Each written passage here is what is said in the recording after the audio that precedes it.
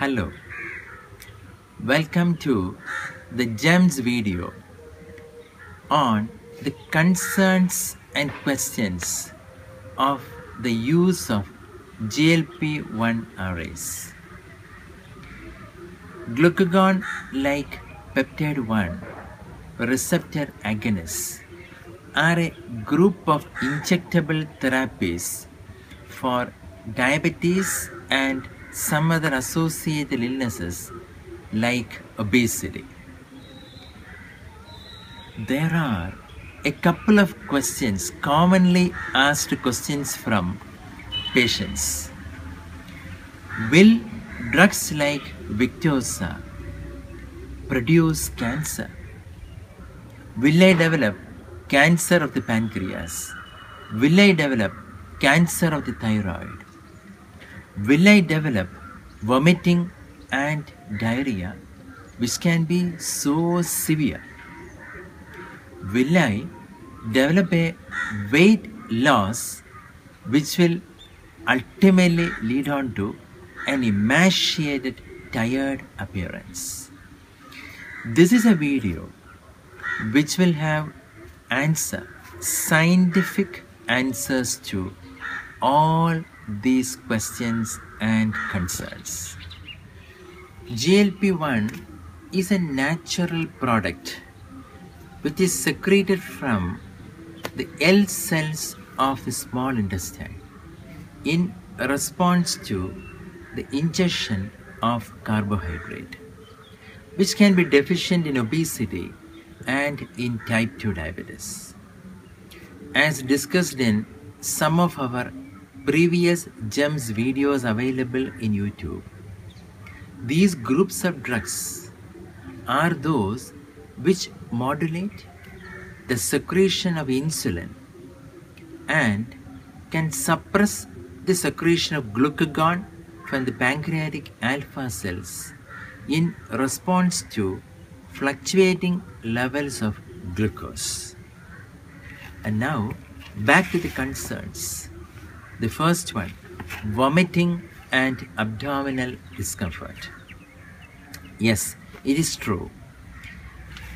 These group of injectable therapies such as Victoza, during the initial few weeks, can result in nausea and sometimes vomiting, abdominal pain, and rarely diarrhea. These are not serious side effects. Usually they subside in a couple of days to weeks and then stabilizes.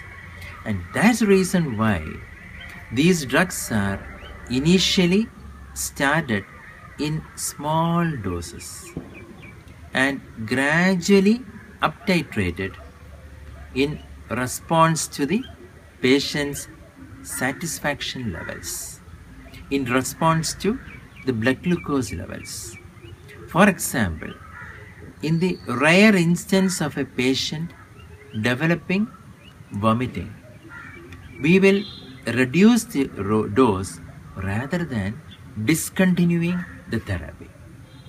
These injections can be administered irrespective of the meal timings. In case the nausea or vomiting is very severe, you may consult your doctor. He or she may either reduce the dose or they can ask you to discontinue the drug for a while and then again you can resume it. Now the question of cancer risk with Victoza-like drugs. Diabetes per se as a disease puts the patient at a higher risk of cancer, 2 to 3 folds higher than the general population. And if you consider the pancreatic cancer risk, as seen here, approximately 85% of patients diagnosed with pancreatic cancer will either have an impaired fasting glucose or they have an established diabetes. And those patients with diabetes, with chronic pancreatitis or pancreatic stones, will have a much higher chances of developing pancreatic cancer. And from the conclusions of a workshop in 2013, approximately there is 82% increased risk of pancreatic cancer in those subjects with type 2 diabetes, and this cancer is totally independent of therapies. Better you receive therapy and normalize your blood sugars, greater will be your chances to avoid cancer. So you need not fear any drug producing cancer. It is the uncontrolled diabetes probably, or the uncontrolled obesity, which is directly responsible for cancer. What about medullary carcinoma of thyroid? That is a very specific, rare cancer in human beings. There are various types of cancer in the thyroid, and it was once thought that these drugs can have a side effect of medullary cancer of the thyroid. But these cancers are observed only in rodents, never in animals, and there are solid reasons for the same. If you look at this slide, in rodents, the density of C cells in the thyroid is 45 times higher than in humans. And rodents have the GLP-1 receptors on the surface of C cells, which are up to 1000 to 10,000, in contrast to humans having 0 to 100 per C cell.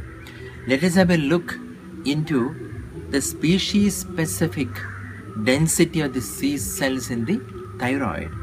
In mouse, the density of the C cells in the thyroid are 22 times higher when compared to human beings. And when there is ingestion of Victoza-like drugs in rodents, there is an activation of cyclic AMP, and there is calcitonin release from the C cells, whereas upon GLP-1 receptor activation, there is no calcitonin which is released from the human C cells of the thyroid. This clearly explains the fact that thyroid cancers cannot result from Victoza-like therapies in human beings. Whenever a new therapy is introduced, based on clinical trials conducted globally, usually there is a question: how will the response be in the Asian Indian population? As of course, there had been extensive clinical trials on these drugs from India, China, and neighboring countries. We have also published real-life clinical experience using Victoza in patients. This is a study where we have demonstrated the use of liraglutide in newly diagnosed subjects with type 2 diabetes. Apart from normalization of glycemic parameters, normalization of cardiovascular risk parameters, we even went to the extent of postulating a remission of diabetes with the yearly use of Victoza, where there is an elimination of glucotoxicity and a probable rejuvenation of pancreatic beta cell population, since at the time of diagnosis of diabetes itself, approximately there is a 50 to 80% decline in the beta cell mass.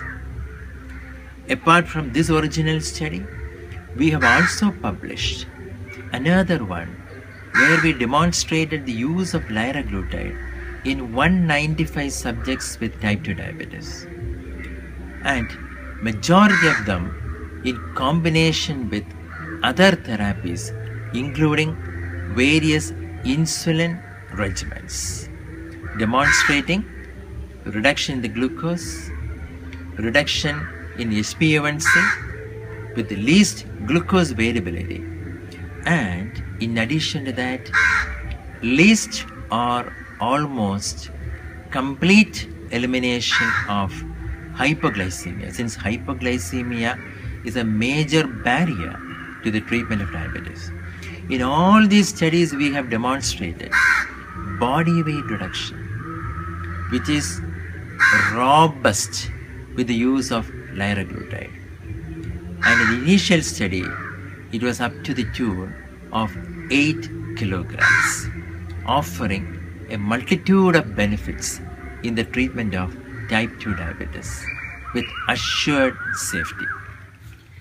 In India, we are using 1.2 and 1.8 milligrams of liraglutide in the treatment of diabetes and diabetes with obesity.